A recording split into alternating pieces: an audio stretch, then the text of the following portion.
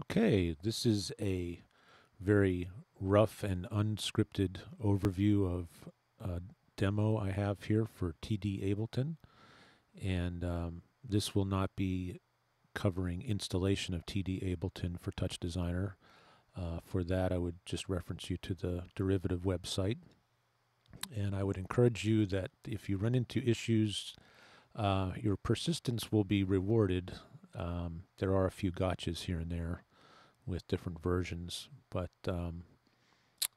I have this working pretty well here with version 1.30b, and I just wanted to do a quick demonstration here. So I've got an Ableton project that has 4 tracks, and what I'm going to do is have all 4 of these assigned to different actions over here with this graphic on the far right. And if we look at track 1, when I turn track 1 from mute to on, we're going to hear that, and we'll see that the square lights up here and changes color. Now, what's happening there? There's actually 2 things that's happening there. The first thing is that Ableton is sending that data over, or rather Touchdesigner is listening for that data and looking for that first track here. And I am harnessing the track activator option here to push that value over onto this device on. So that's how I'm able to just get this when I want to turn this on. If I didn't do that, as you can see here, there's data. This data is continuing to come through even though we're not hearing anything. So I need a way to tell this level component here that I want this device to be on. So that's the first thing I'm doing there.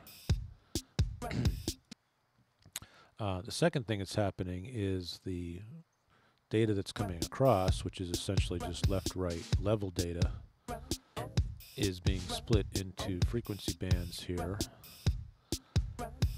And then I'm taking those and I'm putting them through an average RMS process here just to get some values. Since we've got stereo values here, I'm getting that down to a mono signal basically. And that's what's coming over to impact the color of our fill, of our square. So then using a very similar process for these others, we'll see we have the second track here. And by the way, these are all just stock loops.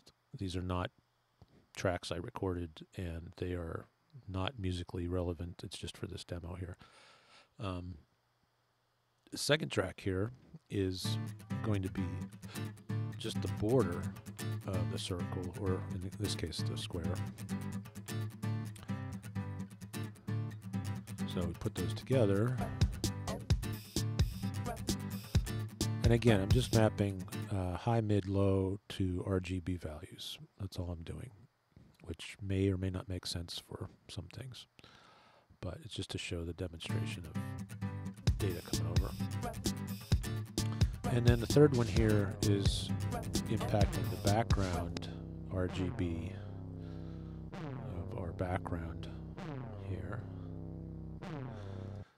This fourth track is doing something a little different. The fourth one here comes over the same, is still turning on. The activation of the track is still turning on this component so that I can pass the value through. But then I'm mapping those high, mid, low values to some values within this ramp. So I'm changing the phase and the period. Actually, I'm only using 2 of those values, I guess, here. The low and the mid. So that is an example of how this would work using TDAbleton to assign discrete data from discrete instrument tracks to specific graphical elements. And so let's put the whole thing together here. there's our inner square, our border, our background, and then our circles.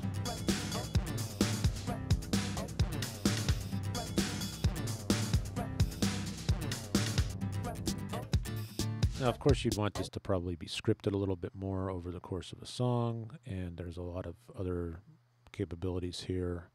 I'm only doing basically one-way communication from Ableton over to Touchdesigner. You could also do two-way communication, but I find at that point things start to get even more complicated, and unless you're going to spend a lot of time on a single track, it's very time-consuming to set it all up. So if you have time for that, great. I've enjoyed putting this together. If you want to learn more about this sort of thing or want to chat, let me know, and have a good one. Catch you later.